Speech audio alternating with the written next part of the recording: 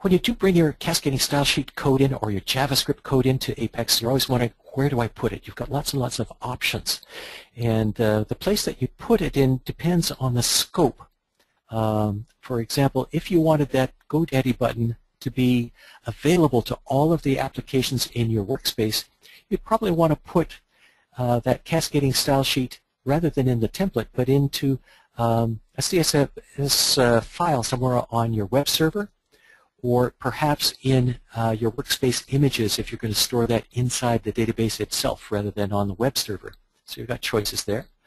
If you wanted the button only in a single application, you could do exactly what I just did, is put it into a template, or you could put it in the header region on your global page, or your page 0. That's another place you could put it.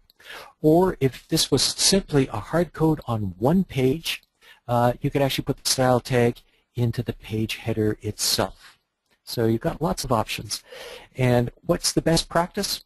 Well, it depends. And if you want to hear more and more about best practice in this particular area, that's a good segue into taking the Skill Builders HTML5 course.